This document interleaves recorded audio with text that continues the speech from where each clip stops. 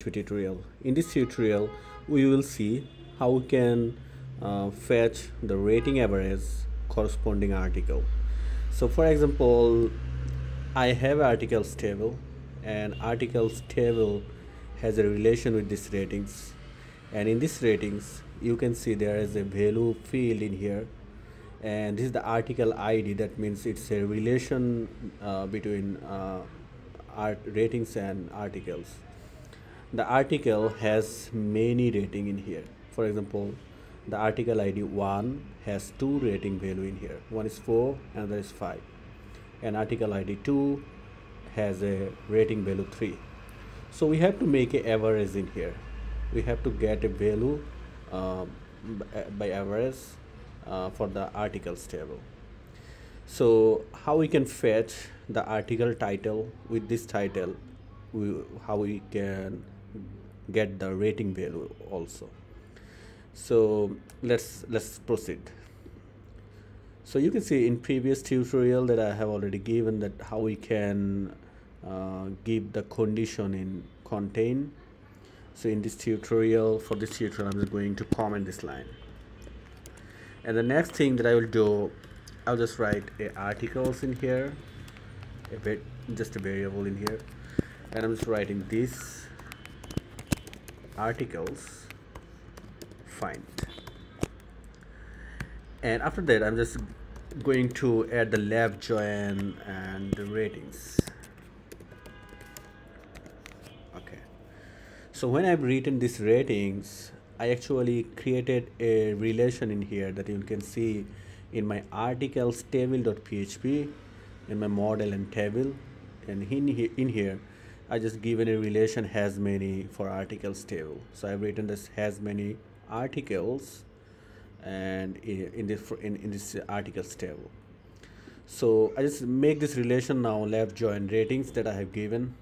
So on this query, I will just write another query in here, and in this time I will just write that article select function, and in this select I will just select first the title, and my title is articles.name. Actually name is my title in here. It's a bad naming in database, so I've just given this title alias in here. And the next one should be the rating average value, that actually our desired output that we just want. So I'm just typing this rating, and then I'm just typing in here this the articles, this article variable, and then I'm just using the func method.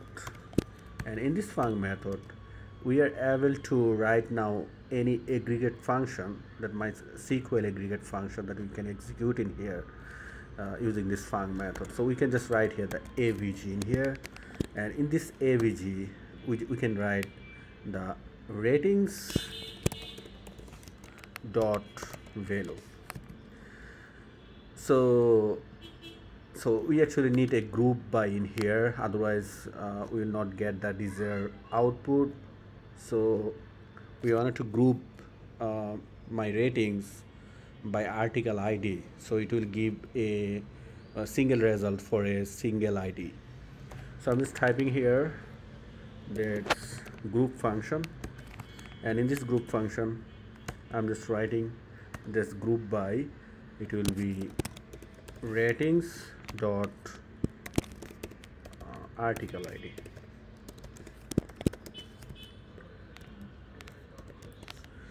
So that was our SQL that was our query builder, query build that we already built, query that we built. Now we just need to see the output. So I'm just save and just go and reload my page, and we are seeing the two results. One is the 4.5, the average value that we are getting in here, and the second one that we are getting here, the 3. So that's the today's tutorial. Thank you.